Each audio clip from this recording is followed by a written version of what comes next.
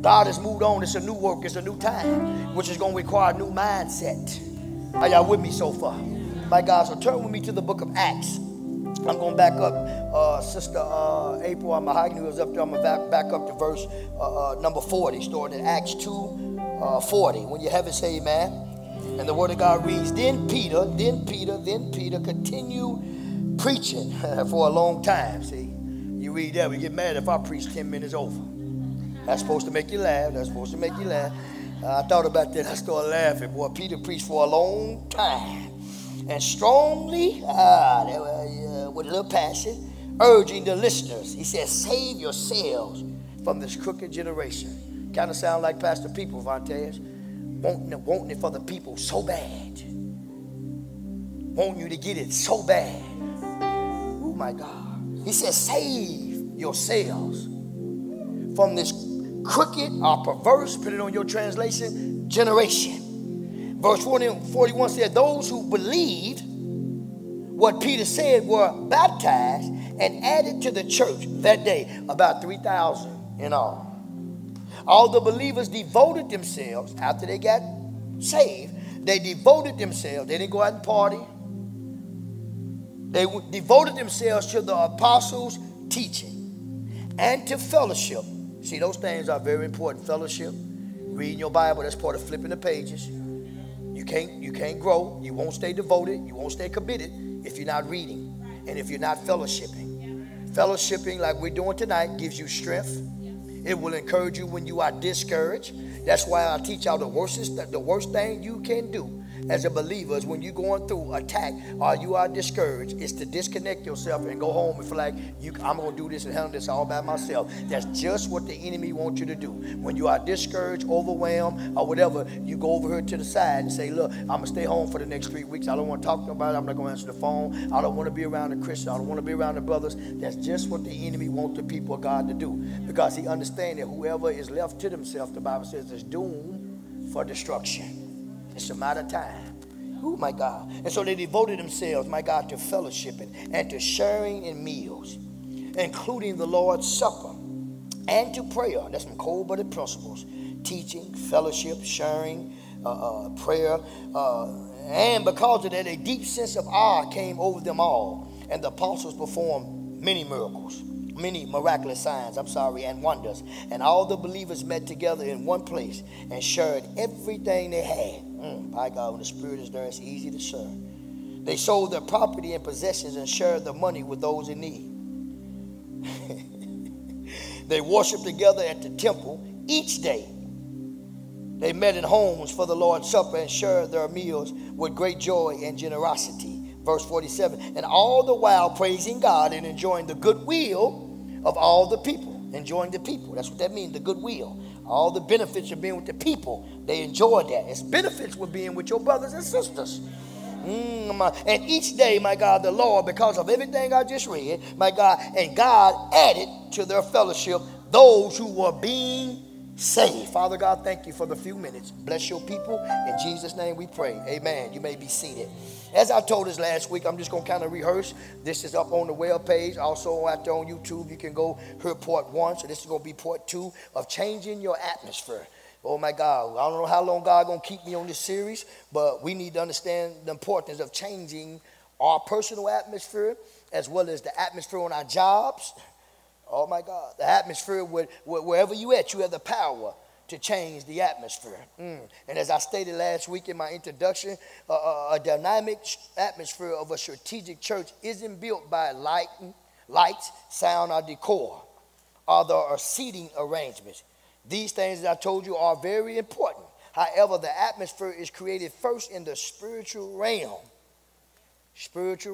And so God is trying to add to and also recreate. I'm going to go on record and say recreate the atmosphere. Going home for Christ is a good atmosphere. My God, there's good people. There's good worship. There's good decor. My God, even when we was at 34 to our present, my God, we had a good atmosphere. People came in. They felt welcome. They felt love. They get to worship God. One of the things I always hear when I was always calling the first-time guests, that people love the freedom to be able to worship God. My God, I think about Sister Amber then when they came over, because in every places that they have been, people don't have the freedom like God has allowed you to have to be able to stand and worship God, get out your seat, come down here and lay on the altar. My God, a lot of churches do not allow that. A lot of churches don't allow people to worship God at the level that we worship God. So, my God, the atmosphere is set for you. My God, everything about going home for Christ Church. I was telling somebody, I don't know, in the foundation class, everything about going home for Christ's vision is all for you. It's all to help you. And on the 21st of July, we're going to be casting the vision. We got a lot of things in store. We're going to be recasting the vision, telling many of you all about going home for Christ and what we're about, introducing the department coordinators, also the leadership of the ministry, and so forth, letting you know what we're about and how you can get plugged in to this dynamic atmosphere that we have here at Going Hard for Christ Church. Somebody give God a hand. Amen. So atmosphere is very important. Some people cannot handle a dynamic atmosphere. People that wants to do church, people, my God, that just want to go to church to clear their mind, they'll come into an atmosphere like ours on a Sunday and even on a Wednesday, and they be like, because some people used to dead atmosphere. And when the Spirit of God has started moving, we have had several people, my God, that has come to this ministry, my God, and has never experienced, my God, the type of atmosphere that Going Hard for Christ gives off, my God, and they loved everything about the church, my God, but they weren't ready for the atmosphere. They weren't ready for what the church is all about, and so they left. Not on a bad note, they said, I'm just not ready. Some people, my God, has been to this church when we was at the old building, never ever felt the Spirit of the living God. And they didn't know why they was crying. We didn't deal with that many times at the altar. I don't know why I'm crying. I don't know what's going on, shaking and everything. And that right there could be somewhat traumatizing and very scaredful. People could be scared of that type of movement of God when the Spirit of God come upon you like that. My God, you might not even have to be worshiping God, but when the presence of the God is in the atmosphere, my God, you could be sitting there, my God, and I promise the Spirit of God to get a hold of you. You ain't even trying to ask God to come in. You just sitting there looking, and before you know it, you doing stuff that you ain't used to doing. Before you know it, you got up at your seat and you came down to the altar. You crying and don't know why you crying. That's because the Spirit of God didn't hit you. And some people cannot handle that.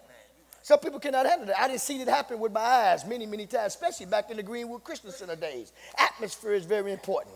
Atmosphere, my God. Let me move on, my God. You have to create an atmosphere for the Holy Spirit to come. That's why the Bible says where 2 or 3 touch and agree. See what I'm trying to say? So there has to be agreement. Don't you know 2 people could be in the same room and the Spirit of God not be there? We can religiously say, my God, with 2 or 3 people are gathered in the name, that go Jesus in the midst, my God. But the Spirit of God only descends on unity, on agreement. So 2 people can be together, but if we're not in agreement, we're not unified, there's animosity, there's bitterness, come on, there's anger, there's frustration, jealousy, unforgiveness, all that stuff. The Spirit of God ain't in that. So many people are thinking that God is there because you come to church. Just because you come to church don't mean the Spirit of God is there. You got to invite the Spirit of God into your atmosphere. Am I helping you so far? And so I talked about last week on point number 1, my God, about the open heavens. We need the heavens open. Oh, my God, I need the heavens open. I don't know about you, but I cannot have my worship hitting the ceiling and falling down. I cannot have my coming to the house of the Lord, joining myself with the believers in vain. I cannot have, my God, the heavens closed because I won't release. Thank you, Holy Ghost. What the Spirit of God has told me to release. I cannot have the heavens above my head at this season of my life closed because I'm contaminated on the inside. Because I'm full, my God, of all that mess on the inside, anger, sin, this habitual sin, all this stuff. I can't have the heavens closed. I don't know about you, but I need my prayers to be a sweet aroma to the throne of heaven. I need, my God, when I pray, my God, to look from over the throne and say, okay, that's my son. I know that one right there. Yeah, he might have made a mistake, but he's quick to forgive. That's one thing I love about David. My God, David, my God, like I said, he'd cut your head off, my God, and get out on his face and pray and ask God to have mercy on him. He kept a repentant heart. Couldn't nobody beat King David from repenting. That was a repentant man. And so if he had to repent often, what makes you think we don't? You know, it's just something, my God, about the heavens being open. When the heavens are open above your life, all you got to do is just be walking. All you got to do is just be in the right place at the right time, and just favor falls and situations happen, doors open, promotions come, and you just in the atmosphere. You just have to be in the vicinity, my God. When God begin to bless a person's life, my God, when God begin to charge a atmosphere, begin to move, my God, in the atmosphere, all you got to do is just be in the vicinity. You ain't got to be all the way in. You can be on the outside of the door. My God, and favor hit your life. My God, a miracle hit your life. My God, you ain't got to be, my God, right close by him. You could be on the bottom. Come on, you could be crawling to the bottom of his hem and get everything you need. It's something about atmosphere. Atmosphere is inviting. Oh, my God, when you and I give off a good aroma, and I ain't always been this person, when you and I give off an inviting atmosphere, when our attitude, my God, invites people, when we give a welcoming attitude, my God, people want to be around people that gives off a sweet aroma. People want to be around people, my God, that's inviting. People want to be around people that's friendly. Come on, somebody, because there's a lot of hurting people in the world. People coming to church every day, even here tonight, my God, it's hurting, my God, and they looking for somebody to encourage them. They're looking for somebody to tell them, you can do it, my God. I'm praying for you, my God. Sister, I love you.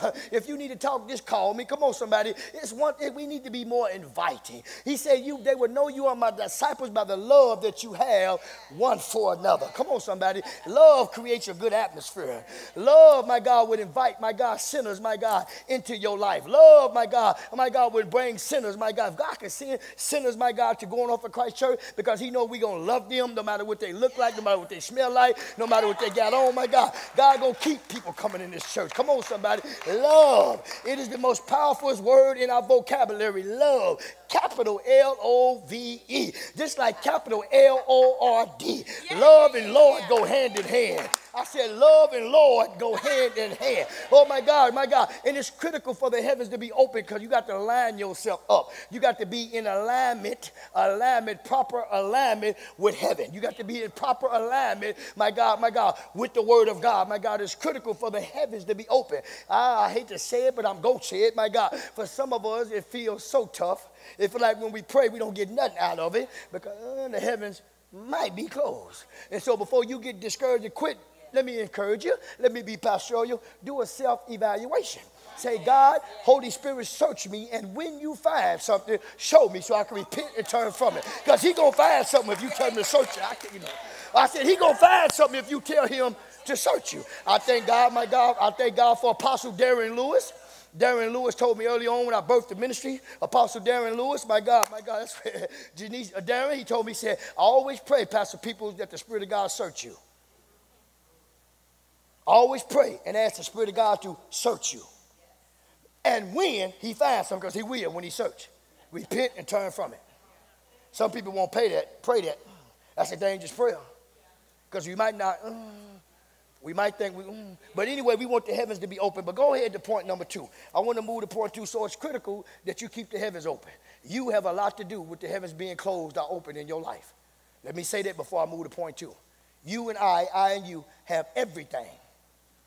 Now, you have a lot to do with the heavens being open. How many of y'all want the heavens open over your life?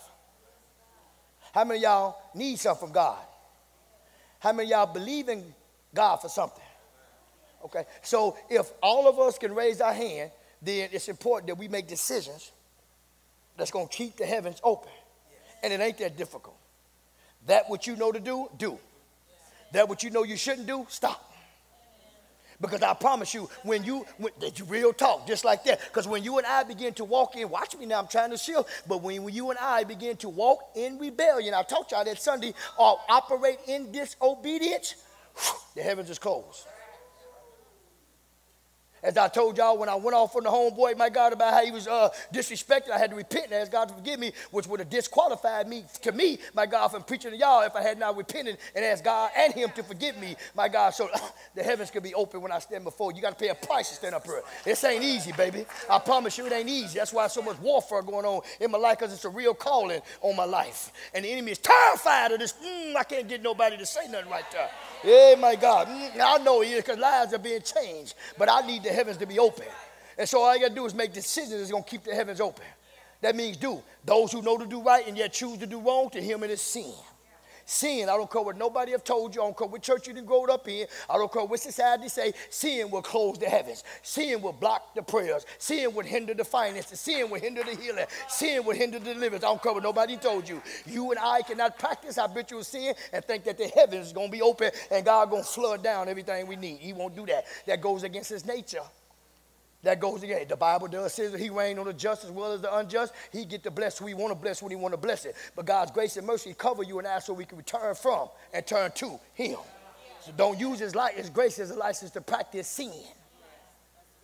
Use his grace and the mercy to say, Lord, help me change. So point number 2. We started messing with it a little bit and jabbing at it last Wednesday, and the enemy wanted to set us off. Y'all stay with me. I said we started messing with point 2 last week, and we started jabbing at it, so the enemy wanted to get in and mess up the microphone, so then we just went harder. When the enemy strike, we strike back. I can't get nobody to say nothing right there. Oh, my God. Yeah. Can write this down. I posted on Facebook, and God spoke to me in my studies today. If you can kill it in your head, you can kill it in your life. If you can kill it in your head, you can kill it in your life. So I have to kill stuff every day so it don't manifest in my life. Especially if you're a recovering alcoholic addict, you better start killing stuff before you find yourself back in where you thought you. Don't get too full of yourself. Don't get intoxicated because you got a little success. And the heavens is open. And it might not be drug and alcohol, but you know what your thing is. If you can kill it in your mind, you can kill it in your life. Because everything starts in the mind. And so you got to have point number two, an atmosphere of unified expectancy. They was unified. They was up in the upper room. They was all on one accord in the book of Acts in the day of Pentecost. And the Bible said the Spirit of God fell because they was unified. What type of expectancy do you have right now concerning your future? What type of expectation do you have that you came to the house of the Lord? You came, but just because you came don't mean God gonna move. You got to position yourself, posture yourself, my God, come on somebody, and you got to begin to raise your level of expectation. Because if God did it for you, you wouldn't be ready for it no way if you don't come with no expectation. God is always moving. He's moving in this setting right now. He's moving in this atmosphere right now. And those that's sensitive to a spirit will sense God moving. Those that's in the flesh and distracted, death by distractions, go look at it. My God, if you're distracted, your mind is all over the place, God will move and sit right beside you. You won't even know it. Too insensitive, too alive. We got to die. Somebody give God a hand. And so we got to have a unified expectancy. Watch this. Unified expectancy is anticipating that the greatness of God's will and work will be done. Ephesians 3:20. God is able to do exceedingly abundantly above all that we ask or think, according to the power that works. Watch this. It didn't say in the church. It said in us. God can do abundantly, watch this, above all that we think or even ask, according to the power that works in us. So guess what? How much power you got? How much power do you got? Oh my God, Peter, my God, they walked in the book of Acts and people laid people in their shadow and they was healed. They laid handkerchiefs down and people was healed. Power. So according to the power, God can do abundantly above all that we think. You can't even begin to imagine or even ask. Even if you ask for it, my God, I didn't ask for it. God is still able to do it. Don't you know God can bless you for stuff you never even asked him for? Stuff. Can I tell?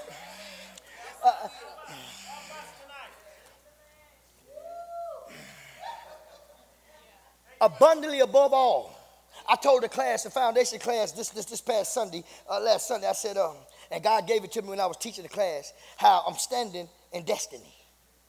When I used Vontez or Dominique, when I said destiny's over here, when I was zigzagging and all that old type of stuff, and the man of God was over here, and many times I done rode the skate land, Tulsa on Sunday nights, my God, and many times I done drove past, up and down and past this church, my God. It was predestined, stay with me, it was predestined in my future, even though I became a gangster, even though I became a drug addict, even though I became a gangbang, even though I went to penitentiary twice, it was predestined, Sharon, that I would own, not rent, own 205 South Sheridan one day. I can't get nobody to say nothing right there. See, some of y'all missed that. Even though, come on, the door, watch me. Even though I became a gangster, I went to prison twice. I did all the stuff that y'all know I did. And I drove past this church all my life when I was little, going to Skateland every Sunday night. But it was predestined before I was created that I would own 205 South Sheridan. Oh, abundantly above all that you think. Abundantly above all that you think. Oh, I would have never thought I would own something. Oh, my God. Above what you can even think, Tracy, and even imagine. But if it's part of that's why it's critical, my God, to get connected with people that can move you to your destiny. That's what the enemy wants you to do. Get disconnected from people that's going to help you get to your destiny. Or the enemy wants to destroy relationship because people, my God will bring people into your life to help you reach your destination. So if you disconnect from the people that God has placed in your life to help you reach your destiny, you hurt yourself. Abundantly above all. The first owner in 67 years to ever Baptist church. It was predestined. It was predetermined, my God, before he even thought him, before I was even conceived in my mother's womb, that I'd be standing right here with Billy Joe Darby, Dad Hagin, Dad Osteen, and all the great preachers. I'm trying to encourage you. I'm trying to encourage you. I'm trying to encourage you. Oh, my God, God took a thug and did something miraculous. I can't get nobody to say nothing right there. So I wonder, thank you, Holy Ghost. Y'all know here he comes. I wonder how many of you are missing out on greatness because you're bitter. You won't read, you won't pray. You won't stay consistent. You won't submit to your mentors. You won't submit to authority. You got a nasty attitude. Don't nobody want to get connected to you. God said, I brought some of these people over to you because they're going to help you reach your destiny. But if your attitude is not inviting, if you're still too bitter, don't you know bitterness, whatever you squeeze, come out? Everybody has a destiny. That should have helped somebody right there. Don't leave your destiny on the wall. Don't leave your destiny in the corner. Ephesians 3:20 says, abundantly above all that we may think, I even ask. God got great things in store for the people of God. Lord, and God wants to blow your mind. But see, one thing about it though, I know for a fact, my God, there's no way, Joseph, I would have been able to inherit and stand in my destiny today if I'd have been a lukewarm, up and down type Christian. Because when I would have got here, I would have been broken to the point where I couldn't handle the blessing. But you know, there are certain blessings that you got to be ready to handle. When you get there, you better make sure you're ready to handle it. So but God loves you enough to where he withhold. He'll allow you to wonder 40 more years because you ain't ready. He will give you, as the scripture said, according to the power that works on the inside of you. You determine how much power you got. Much power, you determine that. Little power, you determine that. As they say, much prayer, much power. Okay, I get that. My God, but you and I determine. So we get to choose, and we got to deal with the consequences of our choices. So if I want power, I got to choose to have power. How do I get power? I do those normal things that we should already do, which is come to church and fellowship, pray, fast, apply the word of God, die to ourselves, repent, all of those type of stuff. We should be doing that. That's your reasonable duty. Understand this as I move on, that the enemy will do everything he can to disconnect you from the very thing you need. See, if you can kill it in your mind, you can kill it in your life. Guess what the enemy start working on a person that he's trying to get to disconnect from a ministry that God did. Because see, the devil knows that some of your destiny is tied up, and God can't take you on to your destiny until you get free. So that's why God brought you to a church like this, a God that don't do church but do Christ, and has classes in place for you to get free, because God can't allow you to possess. God can't allow you to cohabitate with your destiny until you get healthy enough to handle your destiny. And so the enemy, my God, even though you go pastor right there, even though the enemy, thank you Holy Ghost, I'm flowing in God, even though the enemy, my God, the enemy know, my God, there's power over there, there's something over there for you. So my God, but see, it looked like it only probably about 15, 20 steps, my God, but that's a whole lot of living. There's a whole lot of choices and decisions. Oh my God, there's a whole lot of dying along the way. Oh, there's a whole lot of turning away from people, places, and things along the way. There's a whole lot of fasting and praying along the way, my God. There's a whole lot of crying. There's a whole lot of feeling like I want to give up and go back, my God. Oh, no, there's a whole lot of don't nobody love me and everybody hurt me and everybody dropped me. Oh, my God. See, that's a whole lot. My God, y'all see I'm moving, but I'm moving through trials. I'm moving through pain. I'm moving through heartache. I can't get nobody to say nothing right there. But my destiny is still right there, baby. See, that even though that's my destiny, I got to pay a price, my God, to reach my destiny. Oh, many people want the victory, but they don't want to pay the price to get the victory. Oh, my God. I said many people want the victory, but you don't want to pay the price to get the victory, baby. And so even though our destiny is over there, oh, there's a whole lot of decisions that got to be made. There's a whole lot of, oh, my God, self-sacrifice that got to be made. There's a whole lot of saying, you know what, I can't go with you tonight, girlfriend. I got to stay home because God got me on a 3-day fast. And so I'm going to let you go to the clubs where I fast, and I'm going to pray for you while you're at the club. Oh, my God. Then they have a shootout. God, that's why God told you not to go, because they was going to blow up the club, and you at home fasting, and you ought to give God the glory that you didn't get killed at night. Whole lot of destiny. Whole lot of choices, that's connected. So atmosphere, unity. So the devil, as I stated, will try to get you disconnected from people that you need to be unified with. People that you need in your life that's going to help you reach your potential and help you fulfill your future, you're disconnected from them. Unified expectancy is what they had. They was all on one accord. When the people came together, the Spirit of God fell. Upper room, $1.20, that means 120. Was together on one accord. Didn't nobody have no different agendas, man. See what I say? Many of us, my God, is wasted time. T.D. Jakes was just in there talking, my God. I was showing Alvin, my God. He was talking about how it took Jacob 14 years to recover something, my God, that he gave up. 14 years. Is it taking you that long to get what's already belonged to you because you keep making the wrong decisions? You keep going back. You keep thinking it's going to be different this time. You keep going back to the familiar. You think that you've been away 6 months now, okay, I can go back, it's going to be different now. I got some scripture in me now. I got a little bit of words. I can set some boundaries now, so I went just the beginning and so forth. I think I can go back and entertain it. You better be careful. And so they was unified.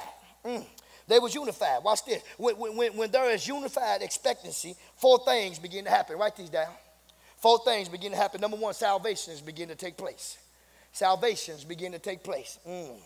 My God, Mahogany I didn't give these to her because God gave it to me and shift me. Sometimes he do that. My God, but I added this. My God, 4 things begin to take place. The first thing, according to the scripture, it says salvations begin to take place. It says the fellowship of the believers started with 120, y'all. 120 people in the upper room. And in a matter of days, nearly 3,000 more people were added. That's Acts 2:41. Just follow the scripture. It's not hard. 3,000 people was added, according to Acts 2:41. Because they had unified expectancy. My God, come on. They had unified expectancy. When you come together, my God, with unified expectancy. Come with an expectation. Be intentional about your coming to the house of the Lord. Be intentional about your reading your Bible in your private time. Be intentional about making the 6 o'clock prayer and stuff like that. Be intentional about building an altar in your home. Make your bathtub an altar. Make the stool that you're sitting on in the morning an altar. My God, your car can be an altar. Come on, Sister Johnson. My God, be intentional, my God. Oh, my God, say, meet me in my car as I drive to work, God. Meet me in the bathroom when I run this bubble water right here. Who am I talking to? You got to have an expectancy. And because the people was on one accord, my God, God began to add unified expectancy. I'm hammering it. Unified expectancy. God added 3,000. Number 2, miracles begin to happen. Write this down, miracles. Every person in Jerusalem at Pentecost heard the gospel message spoken in his or her native tongue. The Bible says that 120 people were speaking the same truth in different languages. And the crowds could not only hear, but understand what was being said. I'm going to say that one more time as y'all write.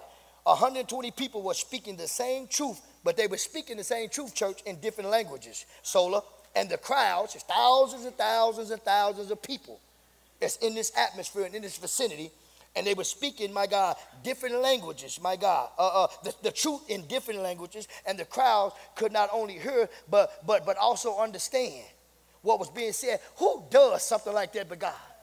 All these different languages, Janice.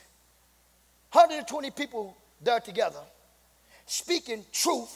See, truth. See, it's truth. Different people from different parts of the world came together on the day of Pentecost. Get this vision, this visual.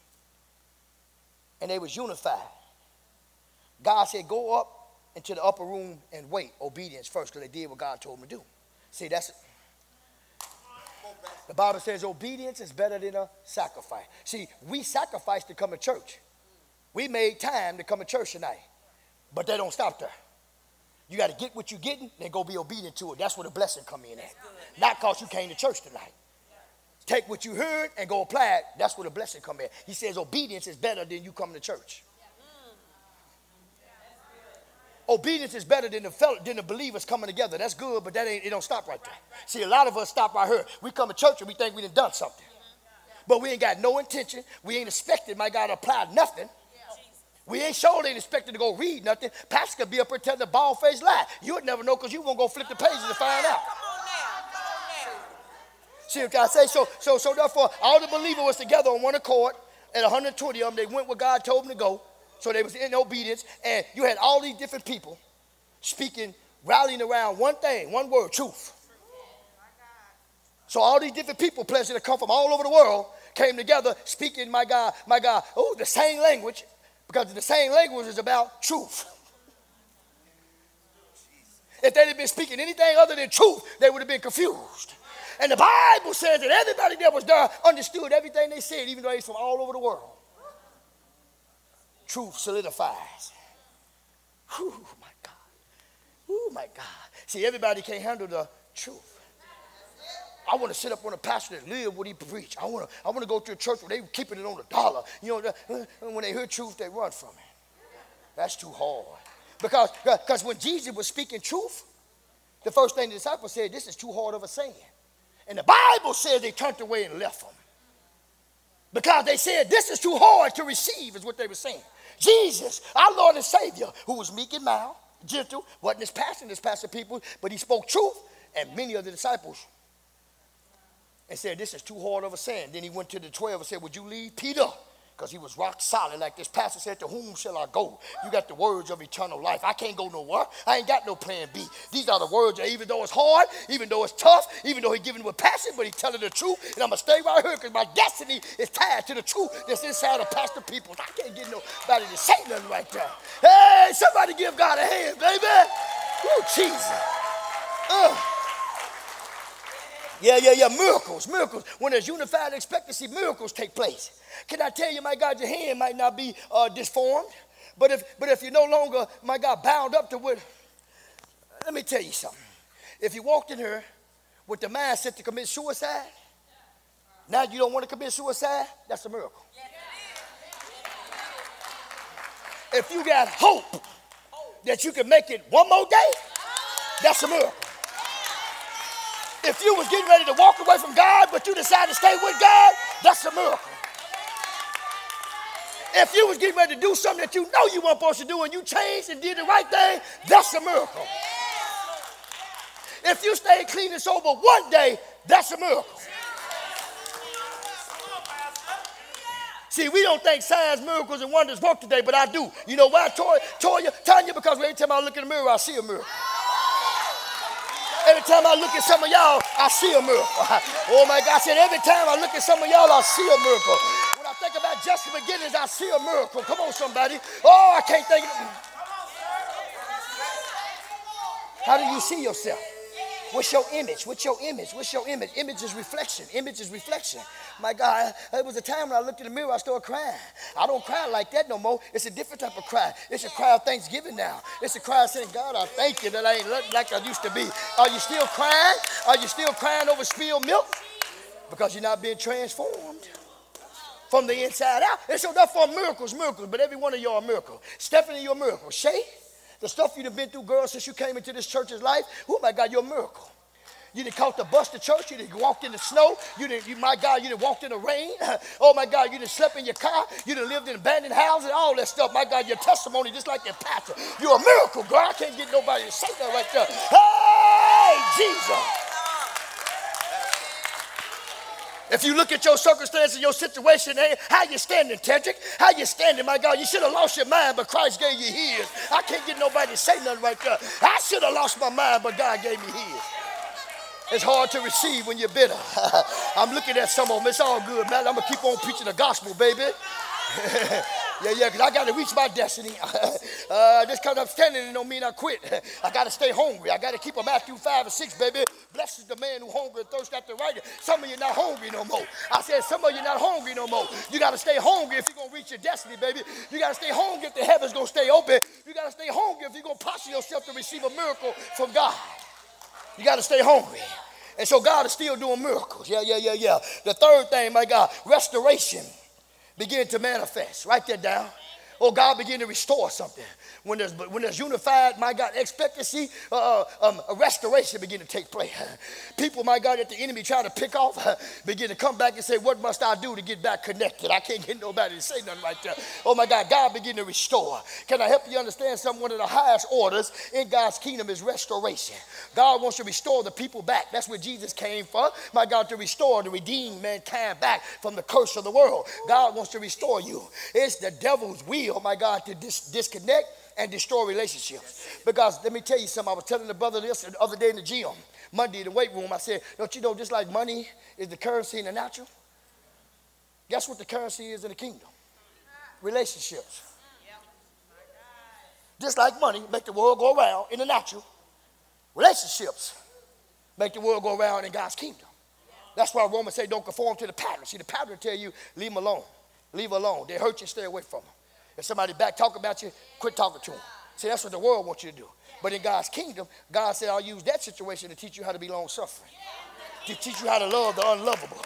Because God understands the power, oh my God, of relationship. Because God needs you and I to advance his kingdom.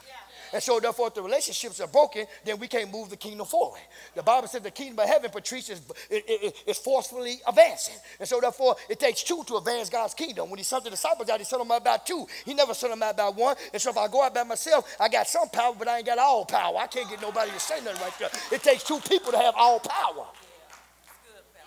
And really, when you go out by two, you really got three, because the power of God lives on the inside. I can't get nobody to say nothing right there. Woo, my God. So it's really, my God, you, the Father, and the Holy Ghost on the inside of you.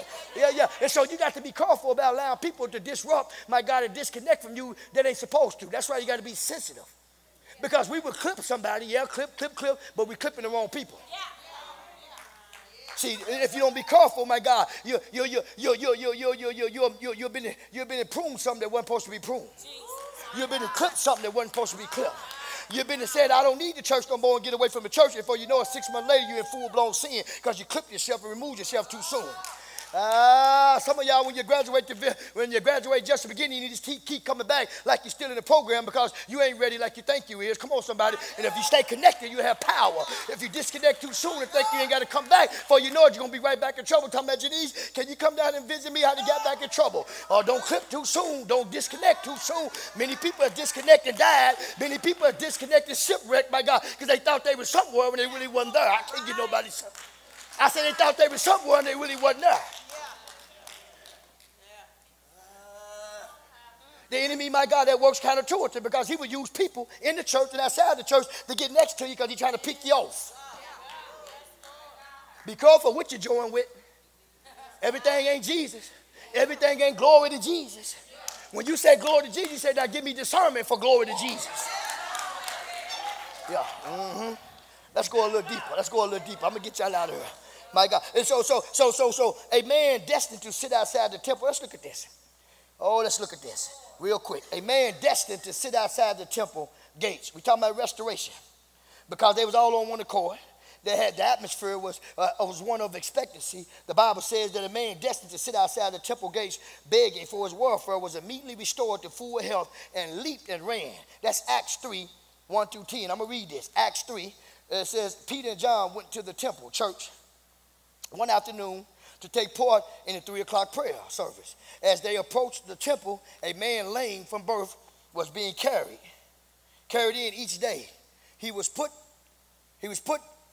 beside the temple gate, the one called the Beautiful Gate, so he could beg from the people going into the temple.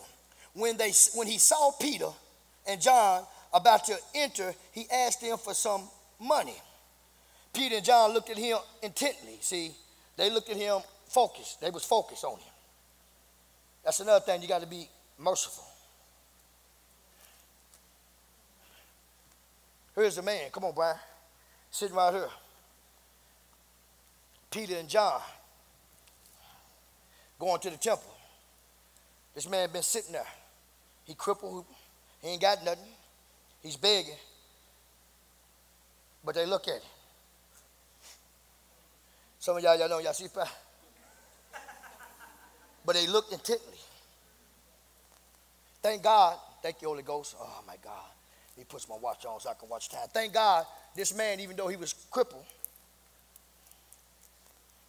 even though he was begging, what I like about the story, and God just gave this to me, Amber, is that it was something about his self-esteem and self-confidence. Because even though his legs weren't active, weren't activated, the Bible says that Peter and John looked at him intently. They looked at him. Instead of him doing this, and he looked right back at him, expecting to receive some money, but that day he received his healing. See, some of you, my God, God wants to bless you, so God will bring people across your life and across your path. Instead of you shaking them their hand with a firm grip and looking them in the eye, you will grab their hand, men.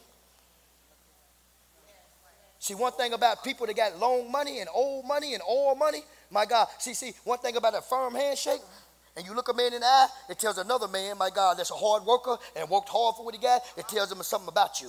But when they shake your hand and you greet it, you grab it, and you don't shake it with strength, and you looking all down, it shows a lack of confidence.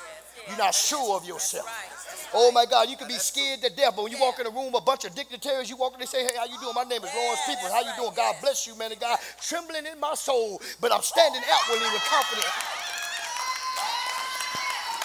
And so he looked. Go ahead, son. So he looked. So the man of God looked. Go ahead, Brother Brian. He looked, and he looked intently. And they looked at him. They showed mercy. They could have just walked past him. Some of y'all walking past people to God that you got the power to heal.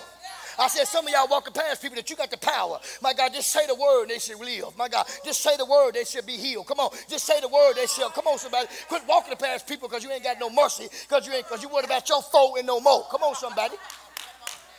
But they just got through doing a miracle, my God, and the Spirit of God just fell, and they on their way to the temple, my God, to pray.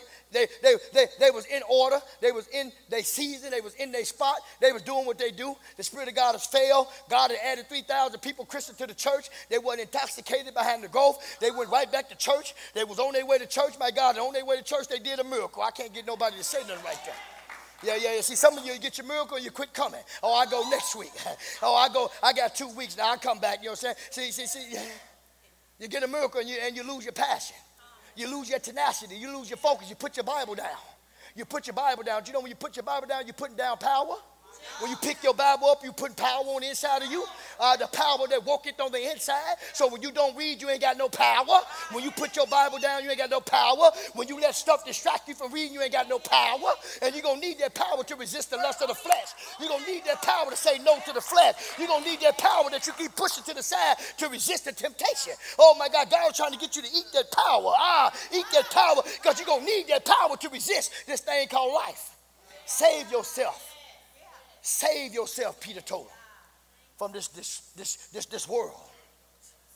Quit pushing your power away, and then crying when you're defeated.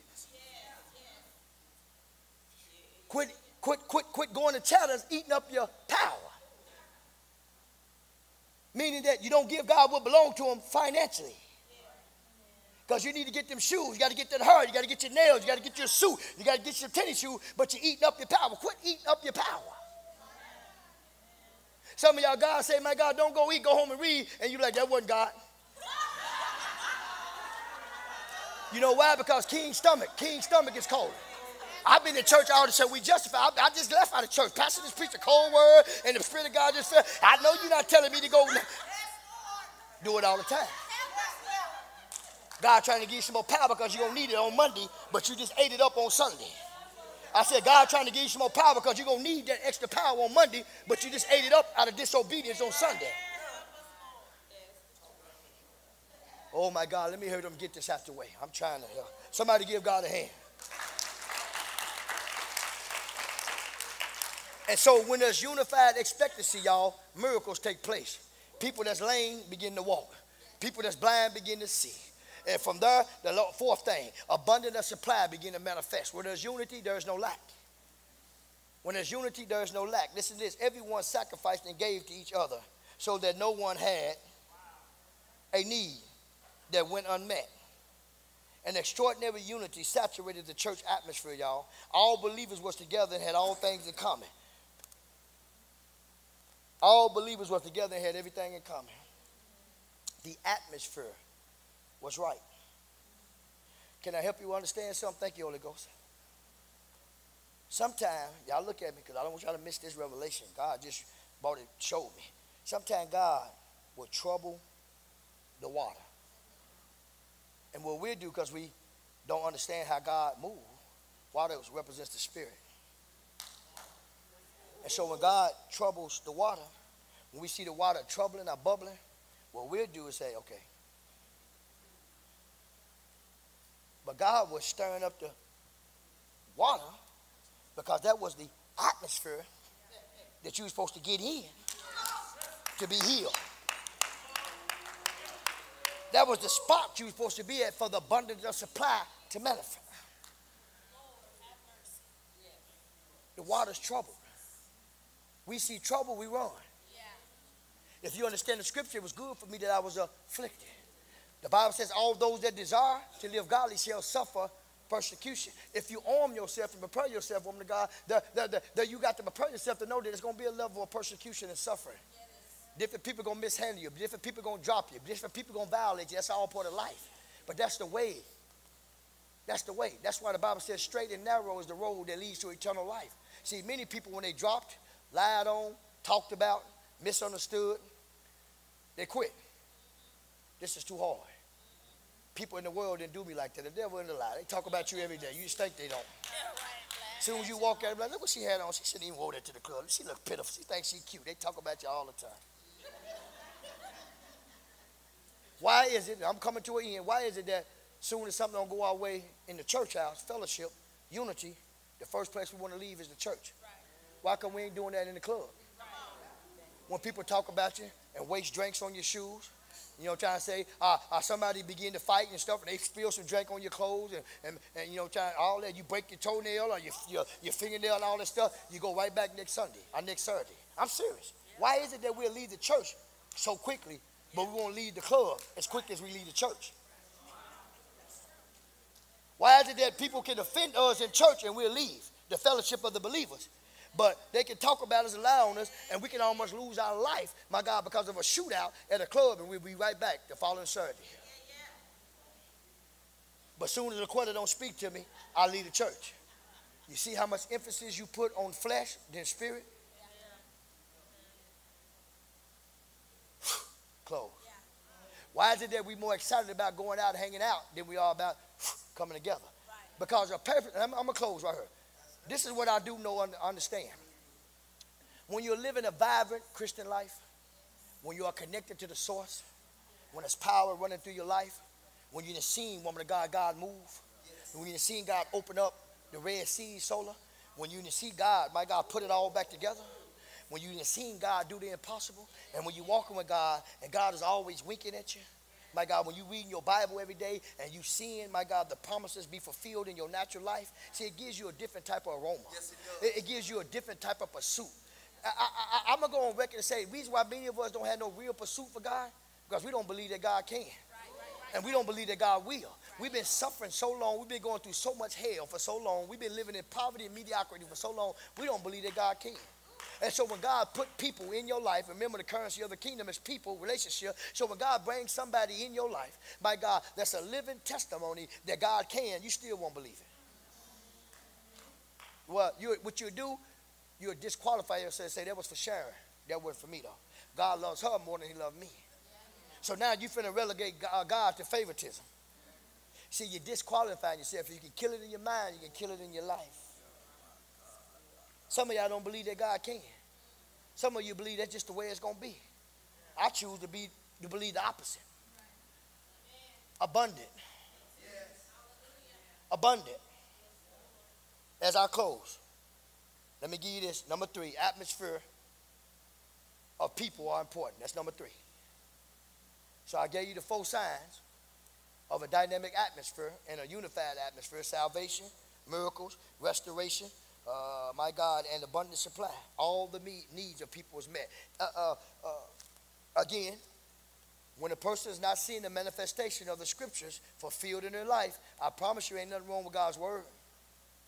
You got to ask yourself, I got to ask myself, what am I not doing? Because abundant. My God. Abundant. Boy, I'm trying to help myself. Abundant. He said he would do things according to the power that works in you. But obedience is tied to that power that works in you. Sacrifice is tied to the power that works in you. Flipping those pages, it applied to the power that works in you. God said he would do abundantly things for you. He said that you can't even think or imagine. There's things that God has for you, Stacy, that you ain't even begin to imagine. There's things, Sharon, you just scratching the surface, and you didn't travel. You done a lot of things, woman of God, that you never ever even phantom.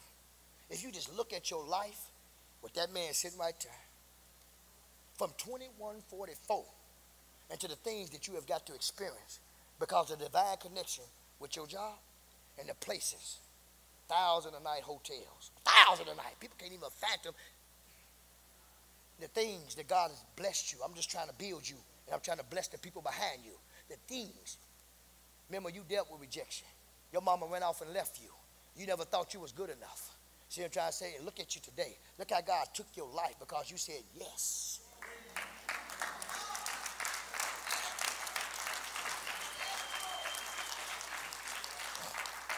I could go on and on with your testimonies about the abundant, and I don't want you to think I'm bragging. Boy, but when I take a look at it, it's real in the field. I'm going to leave it alone. I'm trying to make y'all understand and help y'all understand that God has things in store for you that you can't even begin to imagine. There's things that is happening in my life at 49 years old, so that I never ever thought. There's things that God has allowed me to do. This scripture, Ephesians 3:20, is being fulfilled in my very life, and it's been fulfilled in a lot of y'all lives. You just haven't begun to accept it. Some of y'all have, but many of you haven't, because you think that if you ain't got $10,000 in the bank, my God, that God ain't doing nothing for you. You think because you have a little problems in your relationship that God don't love you. You think because your kids are still going crazy, you think that God don't love you. Oh, that's part of life. God got things in store for you, abundantly things in store. God wants you to look good. God wants you to look good. God wants you to look good. So number three, the atmosphere to which people submit themselves has the power to change and shape their lives. The atmosphere to which people submit themselves has the power. So if you leave here and you go into an atmosphere and it's like Vietnam, you submit yourself to the atmosphere, and so that atmosphere will change you. Let me make it applicable. The Bible says, soon the word of God is sown into your heart, the devil comes to snatch it. So if I'm leaving an atmosphere like this that's set up for unified expectancy, and I'm going to my car, and I'm going to my home, I'm going to somewhere, and it's a bunch of chaos, it's like a minefield. See, everywhere you go, you got to, because you might step on the explosion. You might step on the explosion. So therefore, you can't even focus on what you just received inside the house with the community of believers. My God, when you leave here, my God, you go into an atmosphere that's changing you, and you're not changing it. Oh, my God, I was talking to my daughter today. Some of us is leaving the fellowship of the brothers and sisters, and we're going back to places called life that's robbing us. Our atmosphere is when we leave the 205 South Sheridan, it's not set up for God to continue to download into us. When we leave 205 South Sheridan, the atmospheres, the environment, the places we're going, it's not set up for the Spirit of God to continue to download revelation and do miracles. And remember, because God won't come in an atmosphere that's not set up for the Spirit of God to descend. So when you leave here, what's your atmosphere like? So to my people, Brother Boyd, they got to understand. To my men back there, my God, they got to understand to the atmosphere and that transition home. If the atmosphere is like a landmine, everything they're receiving is just got robbed from. They go back there and number chaos and hell. When you go to your house, ain't number fighting and bickering. Enemy just robbed you. You can't even focus on what God is saying. You can't even meditate. You try to sit down and read your notes and he tripping. You try to sit down and read your notes, she tripping. You try to read your notes and the kids tripping. The phone is called, the bill collector stuff. The atmosphere is just, amen. Thank y'all for agreeing with that. And you're being robbed. Yeah, this is good Bible study here. I know I went over, this is a good Bible study. I'm trying to help the church because I love the church. My God. And so therefore, the atmosphere that you go back to has the power to shape you. So it's not enough just to come to church on Sunday and Wednesday. That's not going to shape you. If your atmosphere is a landmine outside of 205 South Sheridan. So you got to make some decisions about the type of atmosphere when you leave 205, what you going to go home to. What kind of music is in your car? What type of weed you got in your ashtray? What type of alcohol you got in your bar at home? What type of man or woman you got in your bed that ain't your husband? See, that's atmosphere. See what I'm trying to say? So therefore, everything you get in this bench. So you're happy for the hour you're here, and then you're miserable when you get out of my presence because now you go back to life because you're not letting the atmosphere change. The atmosphere has the power. Let me move because I got to close. The atmosphere that you go to has the power through you to be changed. If you're not walking in any power, you're going home to a landmine that you have the power to change. God sit up there talking about why you won't change that matter? Why you won't call those things to be not as though they are? Why you won't speak into this atmosphere? Why you won't tell the enemy you got, it's a whole lot place you can go, but you won't be at this one tonight? Why you won't open up your window and do something radical, like say, talk to every demon, my God, stand in your front yard and open up every door, every window, the back door, open up the car door, kick the cat out, and say, everything in here got to go. I'm changing the atmosphere. I'm changing the atmosphere tonight.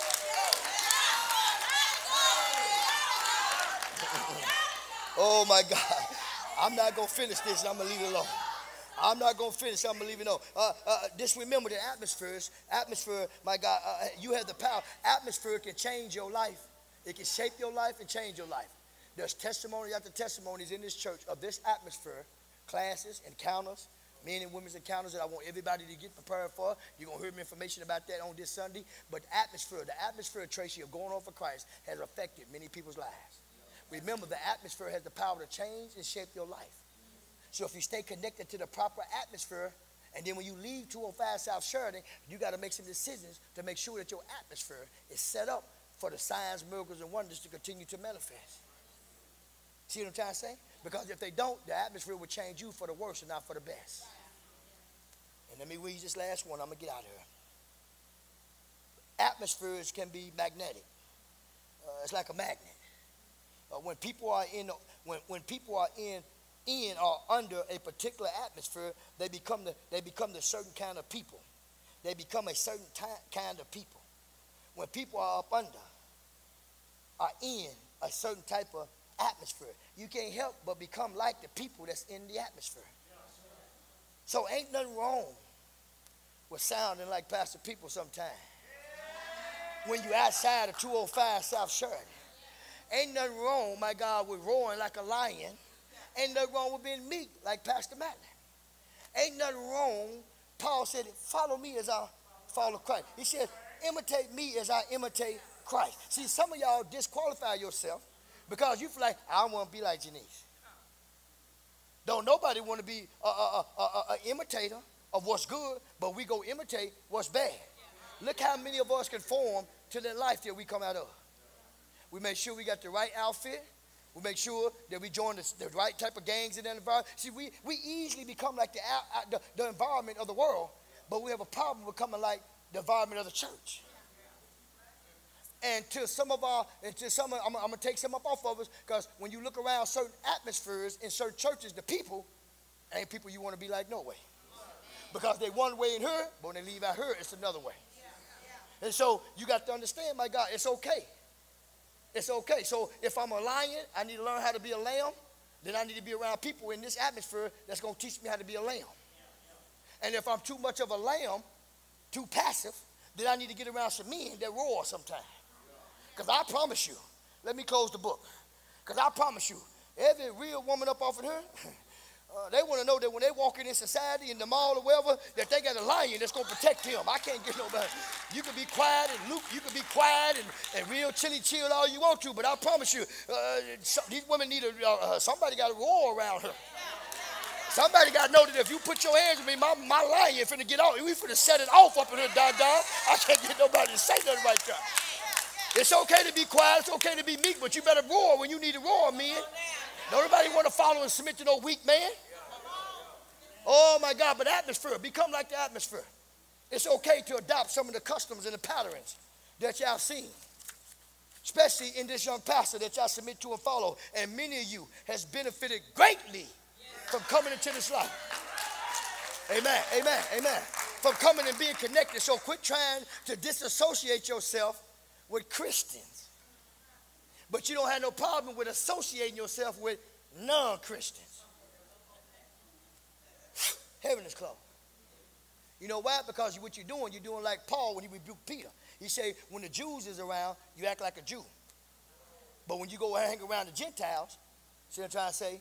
You want to become like a Gentile. But when your Jewish brothers come around, you disassociate yourself from the Gentiles. Paul called Peter, he said, you're a hypocrite. Yeah. Paul told the chief cornerstone, oh my God, I mean the rock, you're a hypocrite. When you with the Jews, it's all God. Then when the Jews ain't around, you hang out with the Gentiles, it's Gentiles. But when you see one of your Jewish brothers, you disassociate yourself from the Gentiles. Because Jews and Gentiles didn't get along. And so Paul said, you can't operate like that. That's hypocrisy. Some of us is like that. When we want at church on Sundays and Wednesdays, we want to be around the Christians. We see Sharon them in the mall or Madeline in the mall. Hi, Madeline.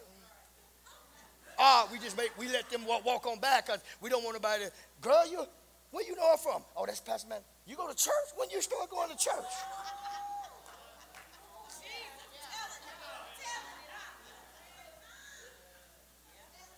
You got to change that atmosphere. Remember, atmosphere has everything to do with signs, miracles, and wonders. When the atmosphere is right, you posture yourself and position yourself to receive supernatural blessings, supernatural favor. Doors begin to open. Opportunities that you never thought, Sharon, that you would have, I would have, comes to you. Ephesians 3:20. Some of you need to remember that. God got things in store for you. Abundant of blessings ready for you. You single women, don't compromise. Keep yourself. Many of you have been married and you've been divorced and you're ready for God to bring you your husband. But you got to say, okay, am I preparing myself for my husband so I don't make the mistakes I did the last time? And it might not be your fault. He might have just been somebody that just didn't know how to handle you, and so he pushed. Okay, I understand that. So posture yourself. Make sure your atmosphere, single women, is inviting to what you believe in God for.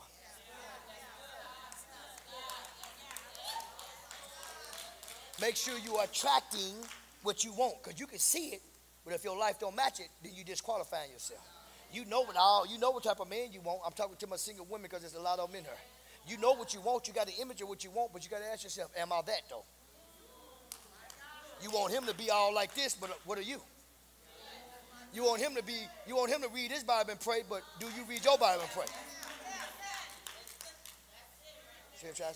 Atmosphere. Atmosphere is powerful. Let's stand. Stand.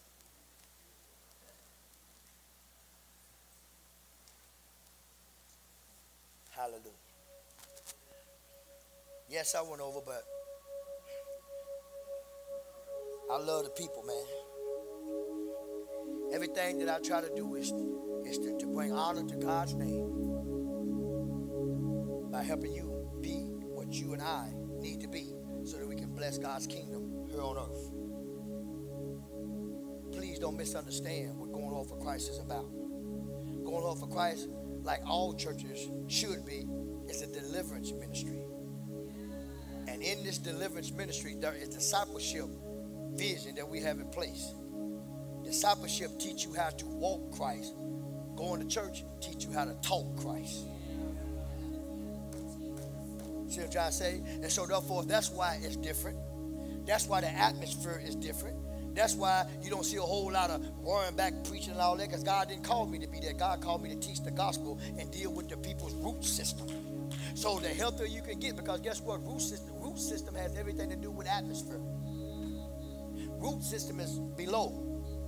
And so therefore, what's underground will manifest external if it's healthy. And if it's unhealthy, guess what's manifesting external? Unhealthiness. And so God deals with the root system through discipleship. Yes, the atmosphere at times can seem hard.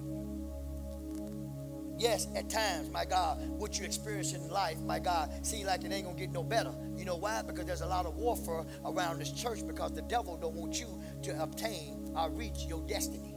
He sure don't want your confidence to go up. He sure don't want your self-esteem to go up. He sure don't want you to begin to think like a king and a queen that you are. He sure don't want you to receive that you are one fearfully and wonderfully made. He sure don't want you to understand that you are created in God's image, my God. He sure don't want you to understand, talking about the devil, my God, that God gave you dominion over the earth, and the stuff that's on top of you, you're supposed to be on top of it. See, the devil don't want you to understand all that. As long as you jumping and shouting and running around, but you ain't got no power, my God, the devil is winning. Oh, my God, but when you come to your full saving knowledge, my God, that God requires that I live something, then you become a threat to the enemy. When your atmosphere outside the 205 South Sheridan start affecting people's lives, and people start taking notice of your life, my God, then you know, my God, you are arriving. You are becoming, because none of us has arrived. Don't never let Matthew 5 and 6 leave your mindset. Matthew 5 and 6 is, blessed is the man who hunger and thirst after righteousness, for they shall be filled. When you stop hungering, you start backsliding. When you stop hungering after righteousness, you start living any kind of way. When you stop hungering after righteousness, you start compromise. When you stop hungering after truth and righteousness, you start fellowshipping with darkness instead of light. When you stop hungering after righteousness, you want to disconnect from people that's going to add to you. You want to get away from people that's going to challenge you and hold you accountable. That's what happens when you stop hungering after righteousness.